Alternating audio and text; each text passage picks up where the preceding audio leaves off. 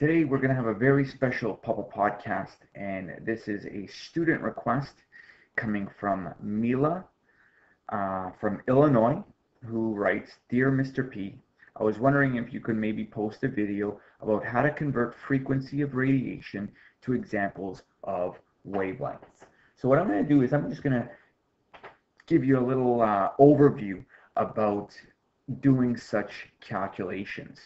So one thing to know whenever trying to calculate, let's say the frequency, all right, the frequency of some kind of electromagnetic wave, pretty much it's important to be able to convert your wavelengths, right? So wavelength pretty much into, let's say, meter units. Right? And one of the reasons for that is because in order to find the frequency of wavelengths, right, we're going to use the following equation. And in some books, it'll be written down a little bit differently. So we're going to use the equation lambda V is equal to C, where lambda is pretty much our wavelength, right? The actual wavelength of whatever we're trying to find. And a lot of times if you're looking at wavelengths, especially for visible light, where they lie between 400 nanometers to about 700 nanometers, we want to convert them to meters. And the reason for that is, well, we've got this C, right? And this C is a very important universal physics constant, which is pretty much the speed of light in a vacuum. And that's what we're going to be using. And that value of C is equivalent to 3 times 10 to the power of 8 meters per second. Right? So we know that lambda is our wavelength. Right? And the reason for that is, well, look at the units in our C value. They're meters per second, right? Our wavelength, lambda, might be in nanometers, might be in micrometers, might be in centimeters, right? Depending on what kind of wave we're deciding where we're looking at. Could be in micrometers. Right? So what we want is, if we notice we've got units, length units, we've got a length per time unit, right? So we know that somehow these units are going to divide out with that, and it's going to leave you with per second, right? Per second, if we look at pretty much frequency is equal to 1 per some kind of time unit. Right? And so frequency is typically in hertz. And hertz is equivalent to pretty much cycles per second. So how many cycles? So we're looking at, let's say however many cycles we're going to go through every single second in time. So in other words, frequency, how many wavelengths will pass a fixed point at a given time. So now let's look at really what a wave is. So I'm going to draw a wave. Right. So here we have our wave. The top part of the wave here is referred to as the crest. This bottom part of the wave is referred to as the trough. Right? And so if we're looking at, right, let's use a different color here, from one point, let's say one crest to another, or from one trough to another, the distance here is our lambda, is our wavelength, so to speak. Right? So now that we've kind of come across that, well, kind of looked at what waves are, let's look at these units. And as we said, we need to be able to convert these units into meters. Right? So let's actually go through the very first question. Or actually, the only question that I've got posted. Calculate the frequency of radiation with a wavelength of 442 nanometers. So now, nanometers are really, really tiny units. right? So if we're going to look at these so-called tiny units, well, the next unit of measure from nanometers, right? So nanometers, let's use a different color here. Nanometers, we're going to go to micrometers. So in one micrometer is equivalent to 1,000 nanometers. So what we're going to want to do is convert using factor labeling 442 nanometers into micrometers. I like to do it in steps. So we're going to get the 442 nanometers. And when converting units, I have a video on converting units. And what I state in when converting units is I always treat it as if I am multiplying by fractions. So I don't want nanometers. So for me to divide nanometers out, where in my fraction must nanometers appear? And nanometers, well, will have to appear at the bottom. And so nanometers here will cancel out. But what are we converting nanometers to? We're converting nanometers into micrometers. So which one of these two units is a bigger unit? Right? And the step that I use in that video for converting units is we put the number 1 next to the two sets of units that is the biggest set of units. So micrometers are bigger than nanometers. In 1 micrometer, we've got 1,000 nanometers. However, if we stop there, our units are in micrometers. And we don't want micrometers. We actually want meters.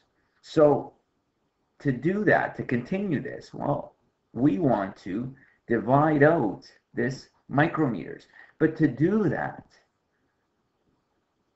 we need to somehow divide out micrometers. So micrometers must appear here at the bottom. And what are we going to convert micrometers to?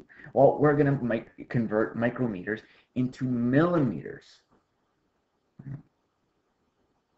And millimeters is bigger than micrometers, so we're going to put a 1 next to the bigger of the two units.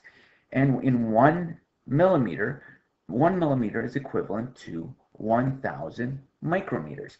So if we continue with this, micrometers will divide out and our units are in millimeters. But we still don't want millimeters. And I know it's taking a long time, but I'm going to just show you step by step. We don't want millimeters. So we want to divide out our millimeters. So millimeters we're going to put at the bottom. We're going to convert millimeters now to centimeters, right? The bigger unit is centimeters, between centimeters and millimeters. So what we're going to do is in 1 centimeter, we have 10 millimeters. So millimeters now will divide out. But our units are still not what we want them. We want them in meters. So sorry for probably going through all this, but I do want to go through this step because it kind of will foolproof you having to try to memorize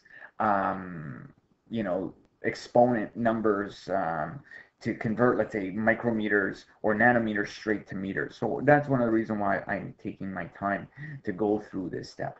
So we're going to convert centimeters. We want to divide out centimeters as we've always wanted. Right? And we're going to convert centimeters now into meters. And which is bigger? Obviously 1 meter. In 1 meter, there are 100 centimeters.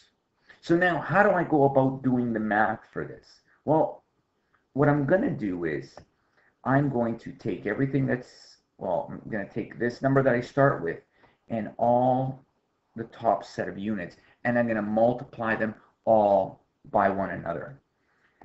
So the 42 times 1 times 1, it's not going to matter, but notice what the units that we have left with. They will be in meters.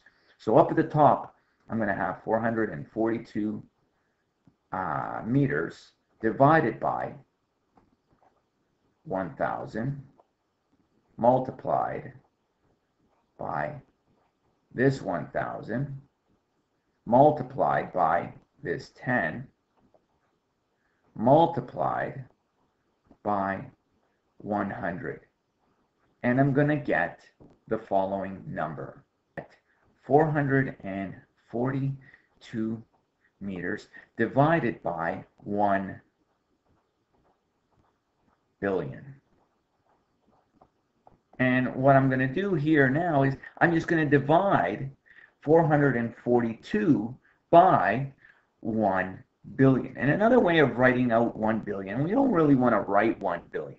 We're actually going to write it down as 1 times 10 to the power of 1, 2, 3, 4, 5, 6, 7, 8, 9 units. So in other words, right, what we've ultimately figured out this way is that, and again, this is where you, if you want, you can choose to do this big long step as I showed you, or you can try to memorize, right, that 1 times 10 to the power of 9 nanometers is equal to 1 meter. So 1 billion nanometers will fit in 1 meter in length. Right? So what we're going to do is we're going to divide this now, going back to the question, 442 divided by the 1 billion, right, or divided by 1 to the exponent, or 1 times 10 to the power of 9, to give us is 4.42 times 10 to the power of -7 meters. So that's really what 442 micrometers, or sorry, or nanometers that we've converted become when we convert them into meters. Right? So now what we're going to do is we're going to go back to the equation that I introduced at the beginning.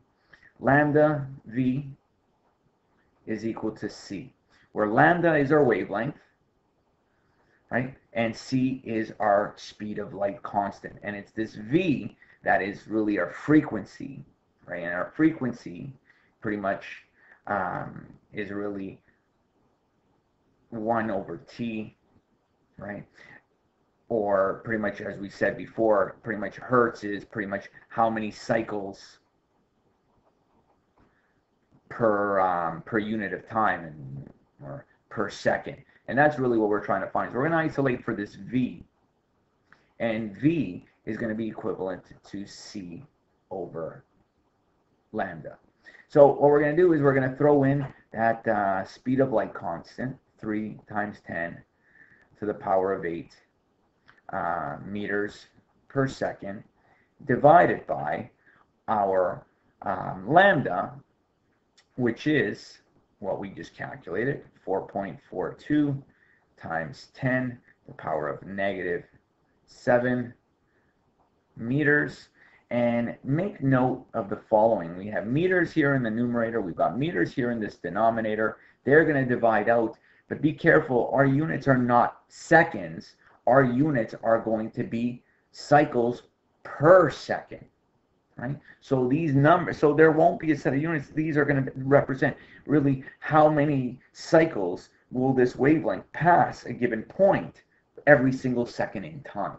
So we're going to take our calculator, throw in our numbers, right? 3 times 10 to the power of 8, and we're going to divide it by 4.42 to the exponent of -7, and we're going to get the following answer for our frequency: 6.787, and a bunch of other numbers, times 10 to the power of 14 cycles per second in time.